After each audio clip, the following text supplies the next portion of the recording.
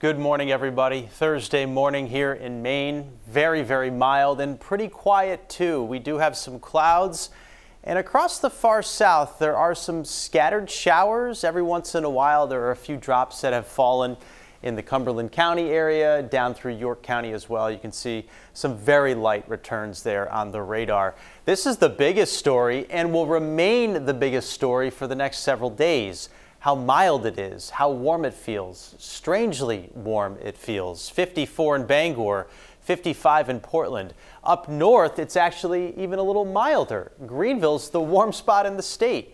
Average high is in the 50s and they're close to 60 right now. Front is north of us. We're in the warm sector here. Stays like that for the next 3 days, and then Saturday night, the next front comes through and that will cool us off by the end of the weekend. And our next chance for more significant precipitation arrives Sunday afternoon and sticks around into Monday as well.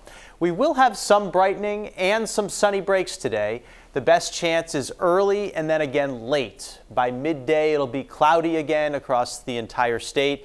And then we'll try to thin these clouds out in the evening and get a decent sunset or at least some brightening in the afternoon. But the temps are going to be the biggest story, as I mentioned. We'll be up around 70 in a lot of spots. There's Bangor, there's Augusta, there's Sanford, Portsmouth, probably the warm spot, along with Kittery at 71. And others aren't far behind. Portland, Wiscasset, the rest of the coastline, upper 60s. We'll be in the mid 60s across the north. Rangeley, 65 for late October. That's pretty incredible. 70 degrees tomorrow, partly sunny. We'll be seeing some sunshine to start the weekend too, and it'll be probably the warmest day, 72 degrees, and then a cool down comes, and it'll be quite dramatic here. Sunday dropping into the 50s with showers arriving by the afternoon.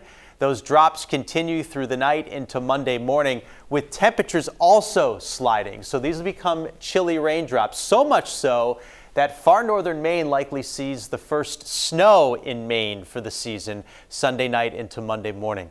We're going to dry out on Halloween, partly sunny skies. That's good. The bad is it gets even colder. That's the high on Tuesday, not when trick-or-treaters will be out. When they're out, it'll likely be in the lower to mid 40s, and it stays pretty chilly middle of next week with another storm threat there on Wednesday.